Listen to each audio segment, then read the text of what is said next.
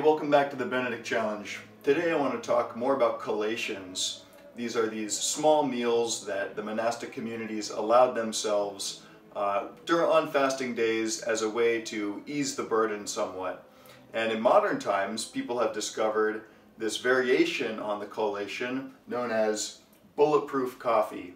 You might have heard of Dave Asprey, the Bulletproof executive, putting butter in his coffee or tea, and he actually discovered this when he visited Tibet, found that people living near Mount Everest actually used this mixture of yak butter blended into their tea as a way to get these super benefits of being fat adapted and having energy without eating solid food.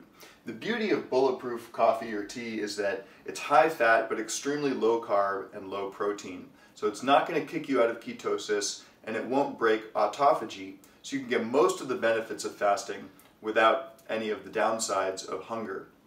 Now, I'm not doing coffee this Lent, but I am drinking my berries tea, Irish breakfast tea. And today happens to be St. Patrick's Day, so I'm going all out on the green theme. I've got my Kerrygold pure Irish grass-fed butter, and I've got my berries tea, which has already been steeping in my green mug. And I think that this should be plenty strong enough for me, so I'm just gonna pull these tea bags out. Now you can use a blender, you can use a stick blender or a traditional blender. MCT oil is another thing that's recommended.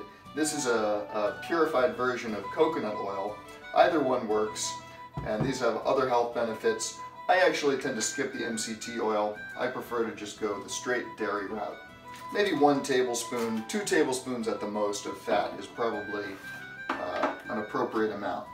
So as you can see, it's a pretty healthy sized pat of butter there. That's about 1 tablespoon of butter.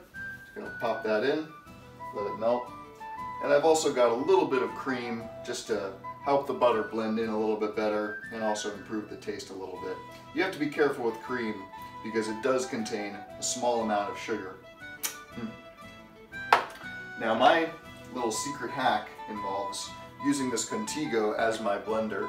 I don't like to get an extra dish dirty, so I just screw that lid on, make sure it's extremely tight and that the lid is closed if you're going to do this, because I've done it before where there's a little gap and you've just got steam flying all over the place.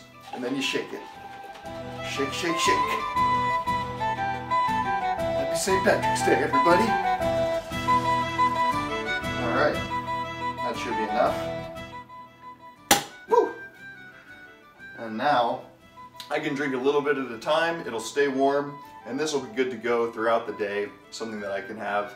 Keep that even keel, that sense of composure, not a sudden spike in caffeine, and not a sudden spike of insulin either. So let me know how you prefer your Bulletproof coffee if you try this. Do you like it with the coconut oil, the MCT oil, cream, butter, whatever it may be? Experiment until you find a ritual that you enjoy.